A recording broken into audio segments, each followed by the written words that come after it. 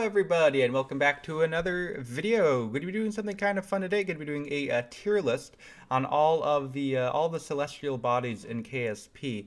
So all the planets and the moons. I thought this would be a little bit different thing to do, kind of fun. So yeah, let's jump straight into it. So this was created by someone called Kestrel James. So go follow him if you think this is a good tier list. If you think he did a great job. I don't know. Well, it wasn't really that hard. You just import the files from the folders in KSP. But hey, you know, I was too lazy to do it, so I don't know. Maybe only has 16 followers, so yeah.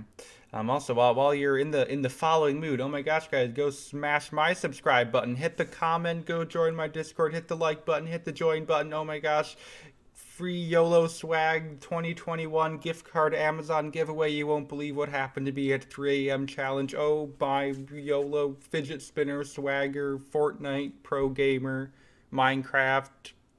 I think that's what you're supposed to. I think I covered all the bases. Yeah, I think that is a professional YouTuber plug out of the way. So yeah, like I said, let's get straight into it. So pretty standard tier list thing here. So we have the S tier all the way down to the F tier.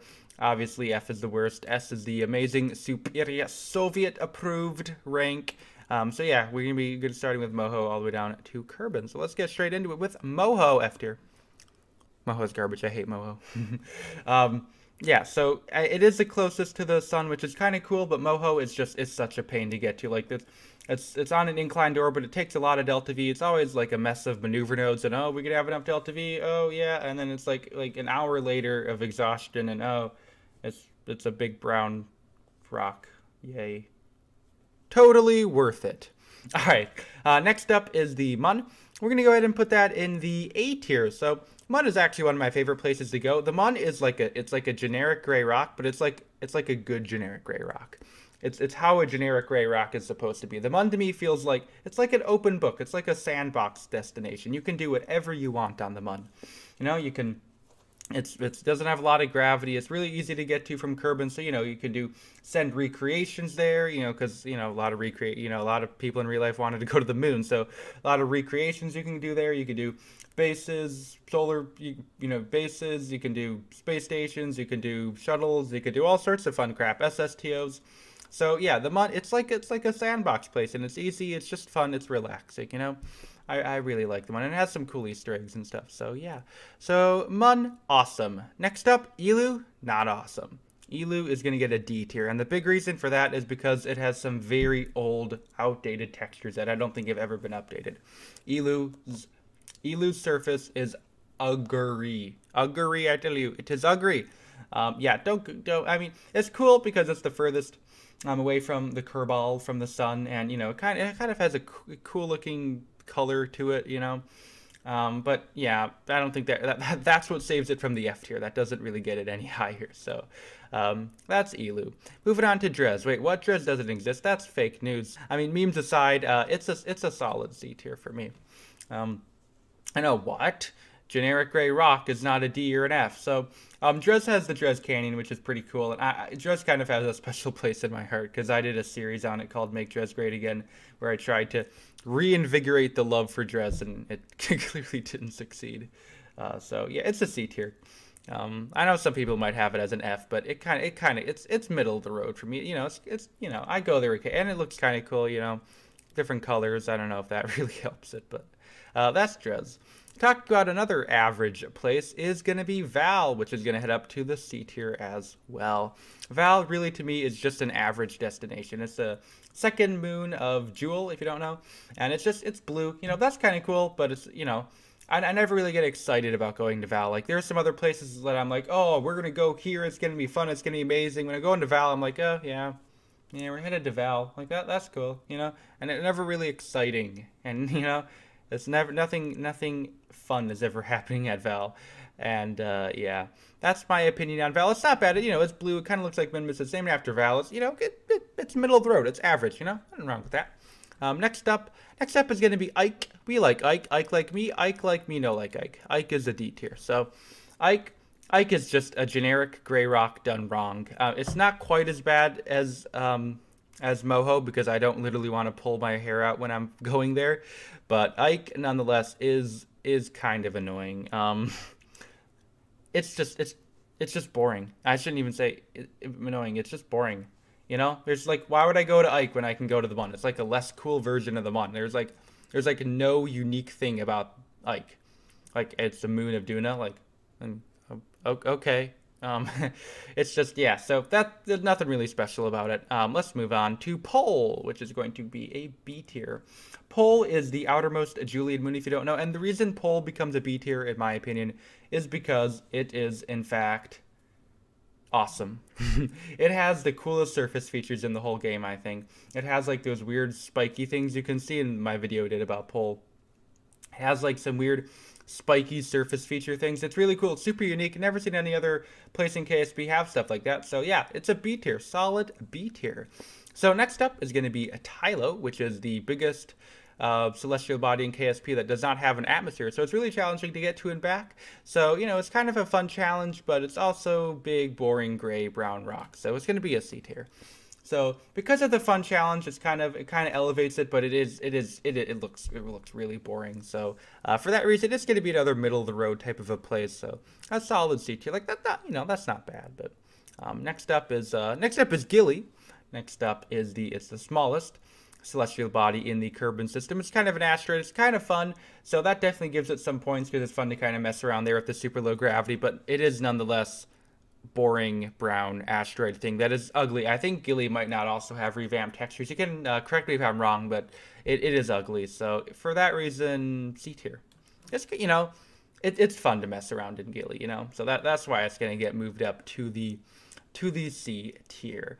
Next up is going to be Eve, the final boss of the game, the hardest celestial body to get to and back. It is very challenging, very difficult, and a very solid B tier. Yeah, the distinguishing thing about Eve is the challenge that it represents, and it's really fulfilling to get, you know, to succeed doing an Eve mission. So yeah, the reason it's not an A or an S tier is obviously it's because there's not really any other things you can do about it. Like you get there and you go back. That's what you do with Eve. You can't like make bases and stuff on there and, you know, do like a colony and have like shuttles that go up and down. Like, you know, you get there, you go there, you go back, and you never think about it again because it was such a pain. But it is cool. It's a cool looking place. So for those reasons, it is a B tier. Next up is going to be Minimus, which is also going to get a B tier. Minimus is a cool place. It is probably the first place that most people go in KSP. I actually went to the Mun first, but Minimus is the minty moon of Kerbin. The Minimus Flats are probably one of my favorite places in the whole Kerbin system, just because it's so easy to build bases and land there. It's not hilly. It's just flat. It's awesome, epic, and it looks like ice cream. So yeah, it's a solid B tier. Next up, we have Jewel. C tier. Jewel is the gas giant. It is the only gas giant, so that is certainly unique about it. It's a green gas giant, so that's also unique, but you can't really land on it. So I really don't know how to judge this one, how to judge Jewel, because you can't land on it, but you can go in the atmosphere, so it's cool. It looks okay, so I'm primarily judging it based on looks, and with the 1.10 update, it got a visual revamp, so it looks pretty good. The old texture might have unfortunately been down at a D tier, but Jewel is cool. I like Jewel. It's a gas giant. It's unique. It's cool. So C tier, yeah. You know, yeah. Bop. B tier. For one reason, it has the Kraken, my favorite Easter egg in the entire game. So yeah, Bop gets a good old B tier from me. I like Bop. You know, it is kind of a generic brown gray rock, but it's on a really inclined orbit around Jewel, and it has a Kraken, my favorite Easter egg. So B tier, that makes up for a lot of the ugliness that it is that is present. And also got that visual update in 1.11. So yeah. Down to the last three. So, Lathe. Where does Lathe go? A tier. I really like Lathe. Lathe is really cool. Like, and how the crap does this work? Water, land, what? In Jewel, that far away. It's like as far as Jupiter, and it has water. So it's cool. It's so fun to go to. It's a fun challenge. What's really keeping it out of the S tier is it really isn't like... I don't get as excited to go to it.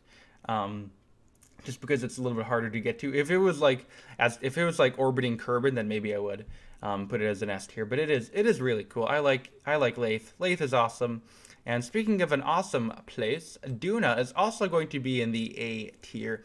Duna is great. It offers a great balance of, atmosphere to help you with landing, and planes work on it, and it's easy to take off because the atmosphere is also pretty thin, and it's also Mars, and there's also a decent variety of biomes. You have the hilly bits, and there's the Duna face, which is cool, and the ice caps, and it's Mars, obviously. So all sorts of great stuff that put Duna, and it's easy to get to.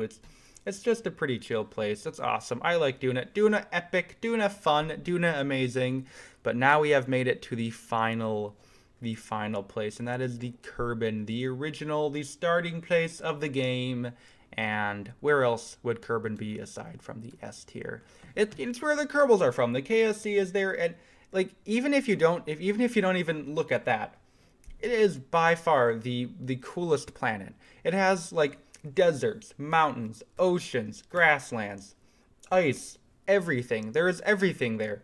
Hilly parts. There's everything. It has definitely the most variety of biomes. So, and some really cool Easter eggs like the UFO and the other stuff.